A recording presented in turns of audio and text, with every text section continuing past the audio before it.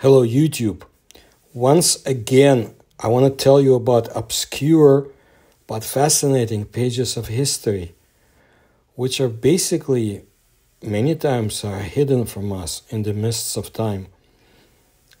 The Chuvash Republic is located in the center of European Russia, in the heart of the Volga-Vyatka economic region, mostly to the west of the Volga River in the Volga upland. It borders with the Nizhny Novgorod region in the west, Mari El Republic in the north, the Republic of Tatarstan in the east and southeast, Republic of Mordovia in the southwest, and the Ulyanovsk region in the south. There are over 2,000 rivers in the republic, with the major ones being the Volga, the Sura, and the Tsivil, as well as 400 lakes. Well, Herodotus writes that the Greeks captured the Amazons in one of their campaigns and wanted to take them to their Hellas or Greece. But something went wrong, and at night the Amazons slaughtered their captors. Amazon sailors were of poor quality, and they couldn't control the ship. As a result, the ship washed up on the shore where the Scythians lived. Presumably, it was on the northern shore of the Black Sea, possibly Crimea, but this is not accurate. On the shore, the Amazons, they didn't lose their heads. They stole horses and they began to terrify the Aborigines. Well, the indigenous warriors decided that it was better to resolve the conflict peacefully somehow and offer the Amazons to become their wives. The Amazons agreed, but they did it on their own terms, that they would create their own settlements. And, they would visit each other when the need arose. This is how the Saromat, or Sarmatian, people appeared. Here's what Herodotus writes about the Sarmatians. From here, Sarmatian women have been leading their own way of life for a long time. They ride horseback, hunting with and without their husbands, go to war and wear the same clothes as men. Regarding marriages, they observe the following rule: no girl marries until she kills the enemy. So again, Greek historians reported that the Sarmatian women wore men's clothes, rode horseback, hunted, shot arrows, and were skilled with weapons. Again, the girl could not get married until she kills the enemy. And if she couldn't do so, she remained unmarried for a long time. Some sources mention the custom when some women, like the Amazons, even cut off their right breasts to be stronger in battle. But after marriage, they usually engaged in raising children and farming and marched to war only if absolutely necessary. Ancestral cemeteries were often created around the burial of an influential Sarmatian woman. For example, back in 1928, Soviet archaeologist Grakov discovered 11 mounds around the burial of the priestess, in which a red stone dish was found. He concluded that the Sarmatians had a cult of ancestors and they revered the ancestral woman. Usually, priestesses were guardians of the cult of fire and sun, worshipped the goddess of fertility. In addition to jewelry and household items, weapons were also placed in the grave, mostly arrows. Less often, it would be swords. Among all the excavated mounds, approximately 20% were burials of armed women. This suggests that women were mostly archers. Greek historians mention the Sarmatian queen Amaga. Her husband, King Medosak, became interested in drinking intoxicating honey and soon abandoned the management of his state. The queen herself was engaged in state affairs, led the army, and went on military campaigns. When the Scythians attacked ancient Chersonesus, that's the Greek city, the inhabitants of the besieged city turned to Amaga for help. In one night, together with her warriors, She rode 200 kilometers, killed the Scythian king, and handed over power to his son. But despite their belligerence, the Sarmatians still remained real women. They loved beautiful dresses and jewelry. Scientists during excavations often found clothes made of expensive fabric. Usually they were trousers and long dresses, tied with a belt and fastened with fabulas, decorated with turquoise, enamel, gold plaques, gold embroidery, and beads. The shoes were pointed and also ornate. The outfit was usually complemented by beads, bracelets, tiaras, earrings, and rings.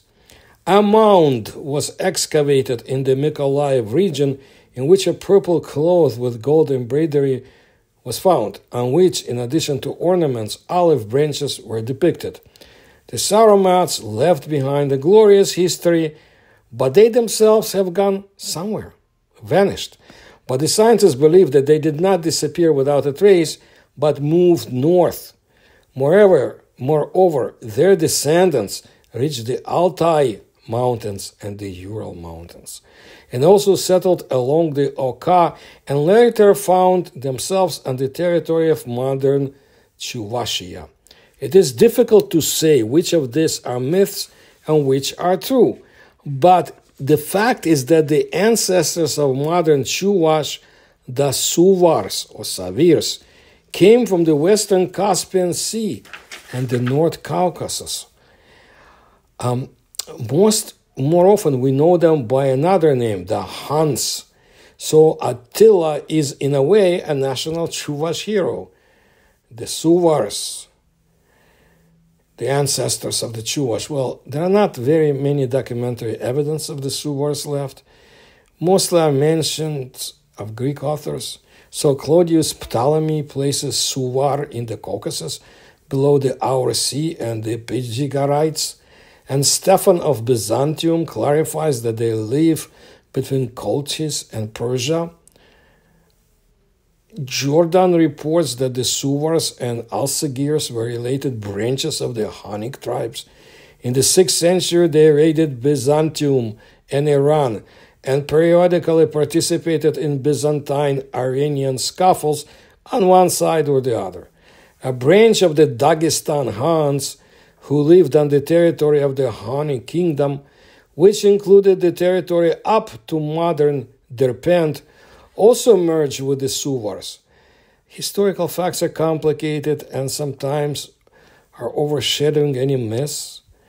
The story of the Huns as Suvars is proof of it. Look, I will not bore you with long lists of names of disappeared tribes and kingdoms, but for a long time, but by the 9th century, the political situation had changed, and the Suvars, under pressure from the Arab raids, moved north along the Volga River. There they became part of the Volga Bulgaria and built for themselves the city of Suvar near Bulgar. At about the same time, according to Orientalist Kovalevsky, there was a metamorphosis from the word Savas to Chavash. In any case, it can be concluded that the Chuvash are not relatives of the Tatars, as is often believed. Although there are many similar words in modern Chuvash and Tatar languages, but this is not surprising after several centuries of living side by side. As for their beliefs, the Chuvash are not very original in the model of the world structure and believe that the world, is divided into 3 levels. The upper one, the world of the gods, is Shulti Tionche. The middle, the world of the people, is Sutionche. And the lower world is Leshtonche. By the way, pagan culture, customs, and rituals are still common in Chuvashia, by the way, as is in neighboring Mariel. And as I tell you about interesting people of Russia that no one knows about, tribes or ethnicities, you can find out about the pagan beliefs, which is a recognized religion, I guess, in part of Russia and so forth. Not far from there too. Also, this is a treasure trove for ethnographers. It's like a real time machine. To immerse oneself in the culture of the Suvars, one can go to a very interesting place, the Ethnocultural Park Suvar. For some reason, little is known about this place even in Cheboksary city there. The park is located on the other side of the Great Volga River. Moreover, to get there from Cheboksary, you need to leave the Republic, drive a little along Mariel, and then return along the other shore again to Chuvashia. Well, in 1993, a sculptor named Nikolai Mikhailovich Baltaev, also known as Paltai Mikuch, began making wooden sculptures dedicated to the Chuvash epic in that location. Subsequently, other sculptors joined him, and as a result, now there are 130 sculptures in the park. According to the three-part division, they represent three worlds located on three mountains of the park. The upper world on the Golden Mountain is inhabited by gods, Iltan II. In the middle world, people live on the Silver Mountain, Kemel II. And the lower world on the Copper Mountain, Pahar II, is reserved from the chthonic beings and demons. In the center of the park, there is a tree of life that unites three worlds. The park area is 7 hectares. So if you decide to visit all three worlds, take time and patience. It's not easy to find all the figures, but those who visit should follow the paths and signs. The park apparently leaves a huge impression on visitors. So this is yet another chapter in my, I would say, decades-long research of the Amazons, of the female warriors of the past, and you can see more in my YouTube channel about the Amazons. Not many videos, but those that I make are very detailed, and you find out things that, of course, will not be in your country's textbooks, but should not be forgotten. Those mysterious, ancient Amazon warriors worldwide, in Eurasia, in Africa, in the Menon Kingdom, and other places of the world. Thank you for your attention to my work. If you can support my research, and I appreciate if you can do so through the links you will see in the description to this video. Please like my videos and subscribe to my channel.